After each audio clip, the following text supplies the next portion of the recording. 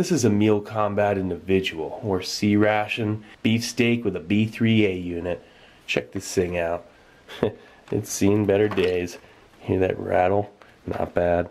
The bottom, it said the same thing, but now, pretty much, I mean, you get the gist of it. But this thing, you know, I'm pretty sure the main course is cooked. It's rattling, it's dropping like bits of rust everywhere. Alright, so let's check this out. First, starting off with a accessory packet. You got your cigarettes, matches, chewing gum, toilet paper, coffee, creamer, sugar, salt, and an interdental stimulator. Alright, got that classic short white MCI style spoon. And some seedless blackberry jam. And I don't think this thing's leaked. It does have bug carcasses on the side that, whoa, look at that. That's always a good sign.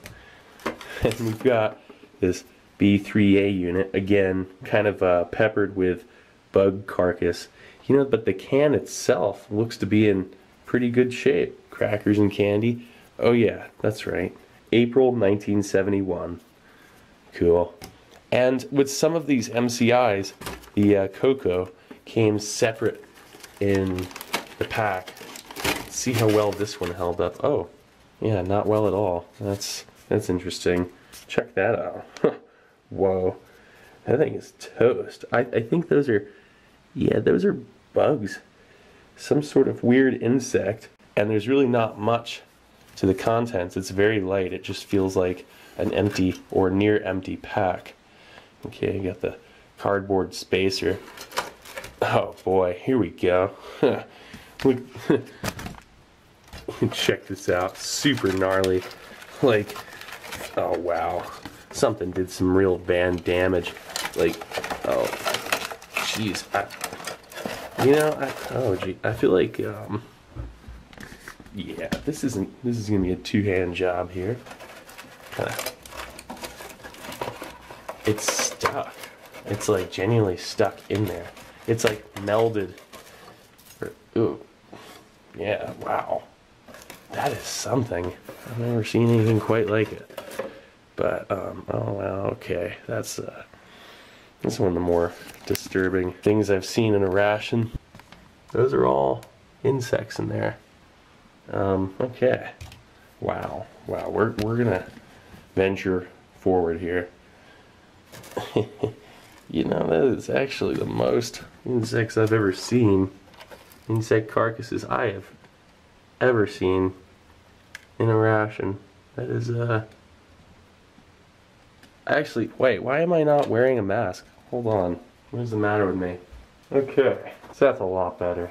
I gotta say, I've never seen anything quite like this. It's an extensive amount of critters in that container.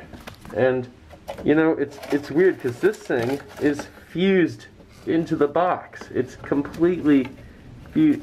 I mean, gotta say, the beefsteak can, the can, that's intact. It's under pressure. It has botulism in the can, but it is intact. This here must be pears or apricots, and I'm telling you that there is, again, I've never seen, look at that. I mean, that is incredible. I mean, you probably have, you know, a couple grams of petrified, weird, slightly, that is disturbing. So, pretty much, this is what's left. Well, sort of. Alright, so here's what I was able to clean up. This beefsteak here has a slight bulged appearance to the can. I just don't have a good feeling about it. And look at that rust. Not bad. Eaten right through that olive drab finish. Well, I can say this, that accessory packet still has a good air seal to it. Anytime that's the case, you can guarantee the experience is gonna be nice. Alright, so I want to first start off with that beefsteak. Yeah, oh boy. Alright, so let's check this thing out. Nice hit.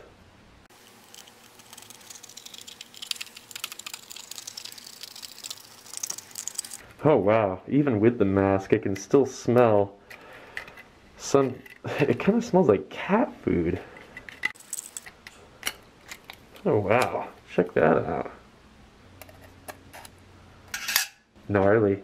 Okay, so first off, what I see right off the bat, I see some mold on the side there. Ooh, smells like a deviled ham and cat food. Oh gosh, nice juices. So that gives you a good idea right there. It was the can looked pretty good. Well, I guess that beefsteak is kind of like a weird 3-slice deal. Let's see if I can keep the center one sitting. Oh, I wanted to keep this one upright. Well, I don't know. Kind of has a nice little salami thing going on. I don't know what I'm doing. Anyway, so let's check out that B3A unit.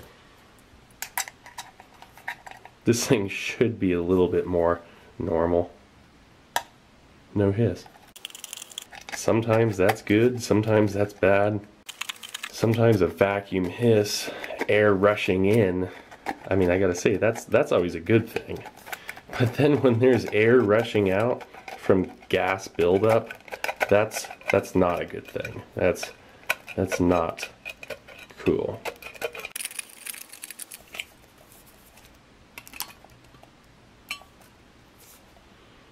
Well, that smells kind of standard, run-of-the-mill for a MCI B unit with no cheese spread. I mean, it has the fudge, I'm assuming, yes. Vanilla cream disc. So it's, they didn't call it fudge this time. It's usually like vanilla fudge bar. So that's pretty interesting. Vanilla cream disc. Haven't seen that kind of text on an MCI yet either. So here's your standard crackers and little fudge bar, essentially. Candy. Now that can's beautiful. And we've got that seedless blackberry jam. Little hiss there.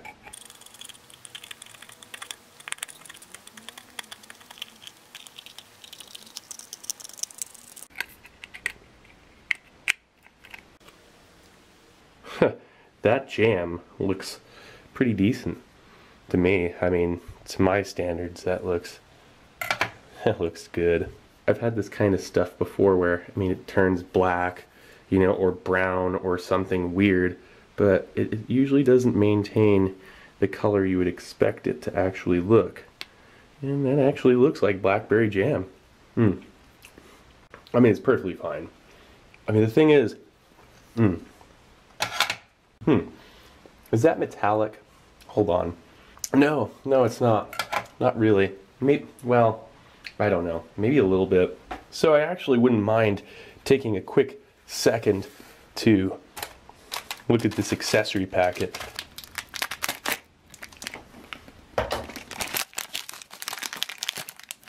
Okay, so we've got, all right, look at that. Got some Benson and Hedges menthol 100s. Cool. Alright, we've got, alright, wow, check out those spearmint chiclets.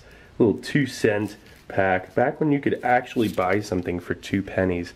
That's amazing. And some salt creamer, which still feels perfectly fine. That's always a treat. Some instant coffee, which, bummer.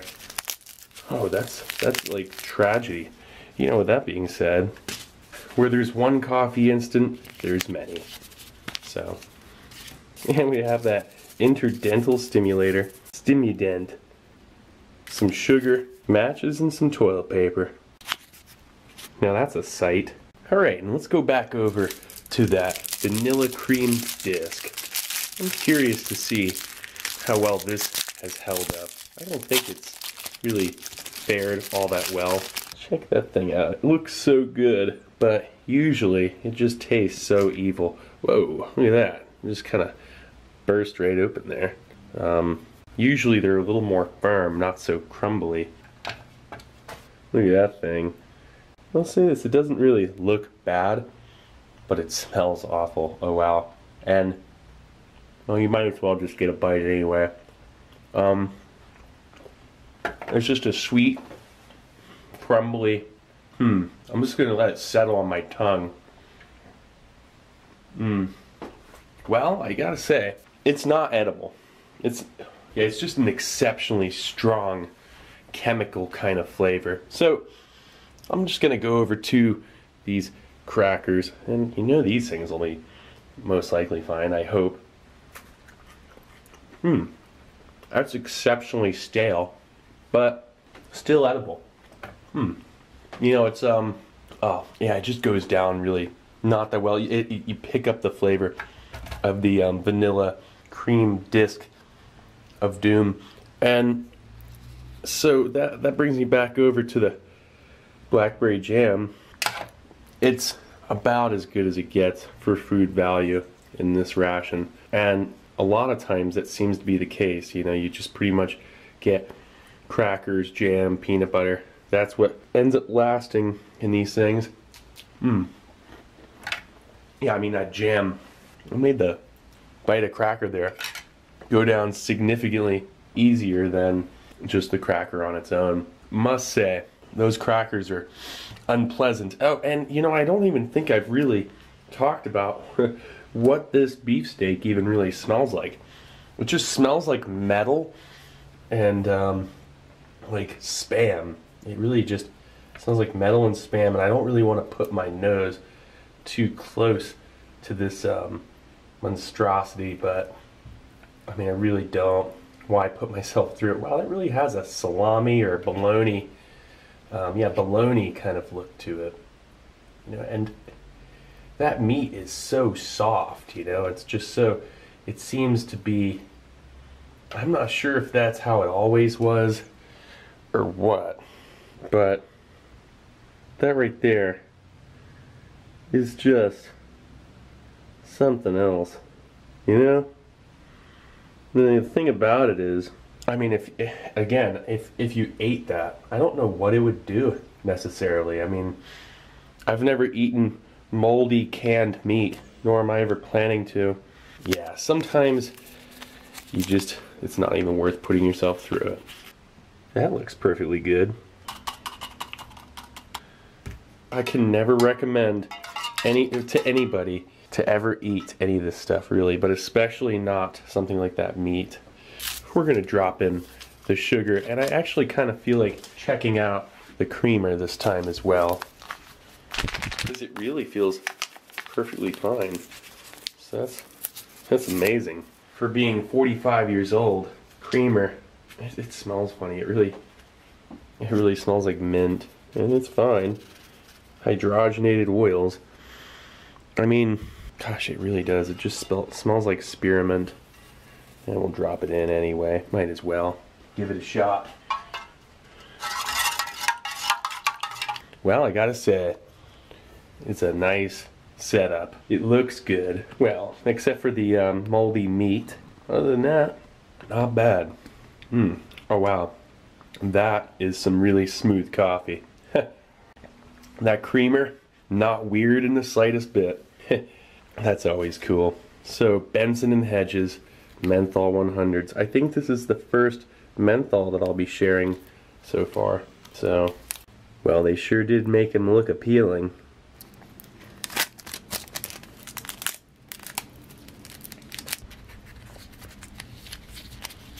Alright.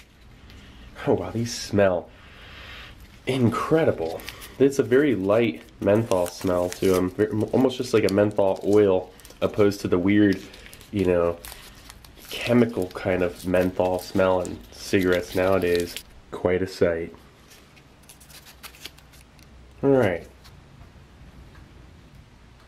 That's a nice light menthol kind of smell and flavor to it. I mean, this isn't a prevalent weird blasting with menthol kind of smell, and on the dry pull, right?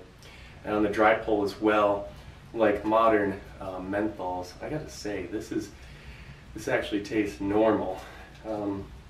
Not a big fan of menthol usually, because it's just a little bit too strong of mint.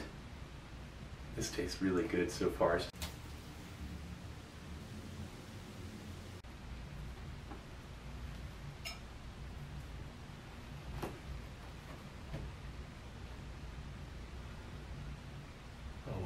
It's incredibly smooth, as always. It's just such a faint menthol flavor to it. You can hardly even tell it's there. It really just has an ultralight kind of flavor to it. Like one of the many uses of a B unit can, makeshift ashtray. I gotta say, C-Ration cigarettes and coffee instant type 1, they go together like peanut butter and jelly. It's just a little bit light in comparison to, say, that Marlboro was fantastic. The Pall Malls, filtered, or even better, unfiltered. The Lucky Strikes, I mean, old C-Ration Lucky Strikes, I mean, it literally tastes like you're smoking some sort of floral arrangement along with your tobacco. You see, this just tastes like a really good quality cigarette without a whole bunch of additives. And a light amount of menthol makes it exceptionally smooth. But when it comes down to the flavor of this, in comparison to some of these other C-Ration smokes that I've had, it's not the best, but it's still not bad. Well, that about does it for me. Well, it pretty much just leaves you with the Stimudent and those chiclets. So this is just a nice piece of, 2 pieces of wood. You just chew them. Well, you fray that out. A little makeshift toothbrush. Mint. Kind of has a nice little mint flavor to it. Speaking of mint, this and that blackberry jam is pretty much your dessert. Well, it would have been the apricots, but those were skunked. Let's see how well these held up. Perfectly. That has such a beautiful, all-natural spearmint flavor. Perfect palate cleanser after that coffee instant type 1 and Benson and Hedges menthol. Not bad. Gotta say, beefsteak, just like how Mama used to make it. Anyway, this is Steve 1989 off MRE Info. Hope you liked the video, and I'll be coming back at you with something new. Or old. Alright, cool. See ya.